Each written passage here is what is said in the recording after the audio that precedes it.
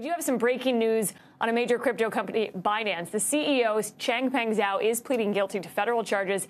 He does plan to step down. We are getting some unsealed court documents in that criminal case against Binance. And they also released the plea agreement. It calls for the resignation of Zhao as CEO. It also prohibits him from any present or future involvement in operating or managing Binance. That is the world's largest crypto exchange. It also forbids him from talking about it. This is someone who has been very vocal on Twitter and social media. Binance faces 3 criminal charges, including conducting an unlicensed money transmitting business. They also talk about violating sanctions here. Starting as early as 2017, they talk about the defendant, which is Binance, the company led by its owner, CZ, knowingly failing to register as a money services business and then willfully violating the Bank Secrecy Act by failing to implement KYC and money laundering programs. They say that caused the company to violate U.S. economic sanctions. They say it facilitated billions in crypto transactions without implementing any of that proper oversight, KYC, as it's known under the Zhao plea agreement. The defendant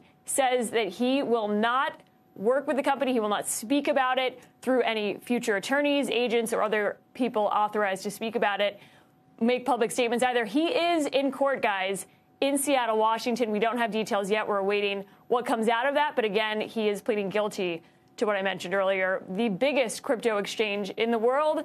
Moving forward, I'm told the heir apparent is someone called Richard Tang, who is the global head of markets there. They say they're looking for a CEO at this point. No news on that, Kelly, but latest on Binance there.